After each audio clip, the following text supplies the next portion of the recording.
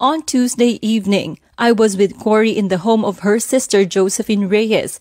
There, Cory received a phone call from U.S. Ambassador Bosworth telling her that Marcos was ready to leave but was asking to stay for at least 2 days in Poway, his home in the north. Cory's initial reaction was, "Poor man, let us give him 2 days." But we did not agree with that idea. We thought that given the chance, Marcos may regroup his forces or extend his stay indefinitely. Palma then said that Cory called Bosworth saying that she couldn't grant Marcos' request. Cory then called Ambassador Bosworth to say that she could not grant the request. Marcos should just leave the country. When Ambassador Bosworth called her back, it was to say that Marcos had left. Cool as always, Cory turned to us after she put the phone down.